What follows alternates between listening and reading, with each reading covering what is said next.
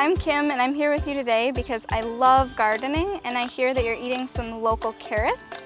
Carrots are tiny, tiny little seeds. Carrot seed can be planted really shallow for this reason so that it gets the sunlight that it needs.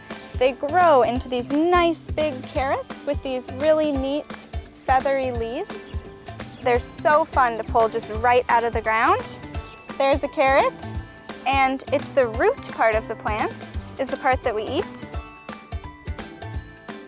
Another neat thing about carrots is what makes them the color that they are. In this case, the orange ones right here are really good vitamins and minerals that help us see, and they help our skin too, so they keep us nice and healthy.